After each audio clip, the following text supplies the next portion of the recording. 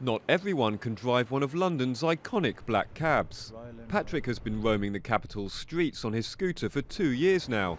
He's learning the 320 routes and 30,000 points of interest needed to pass the legendary knowledge test.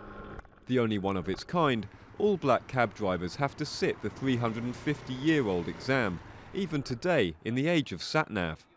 The knowledge is the foundation of knowing a 6-mile radius of Charing Cross station,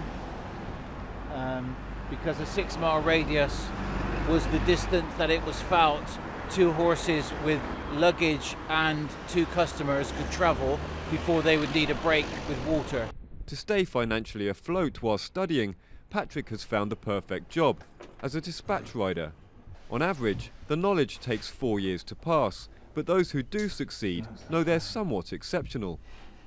According to scientific studies, the part of the brain where memory is stored is significantly larger in London's black cab drivers than in the general public. I mean, I wake up in the morning sometimes thinking about roads. I go to bed at night time thinking about roads. You know, in the middle of my day, wherever I'm going, and whenever I'm on my motorbike, I'll call the road name which I'm on. Despite its global fame, the London black cab is not exempt from competition. Private companies can pick up customers as long as they book in advance. And since 2012, the US-based taxi app Uber has shaken up the market, allowing users to team up with drivers in minutes. England's High Court has ruled in favour of the app that it does not count as a traditional meter and is therefore not unlawful. And many clients are happy to opt for the convenience as well as lower prices. The question for them is why the knowledge is still required when every smartphone has GPS built in.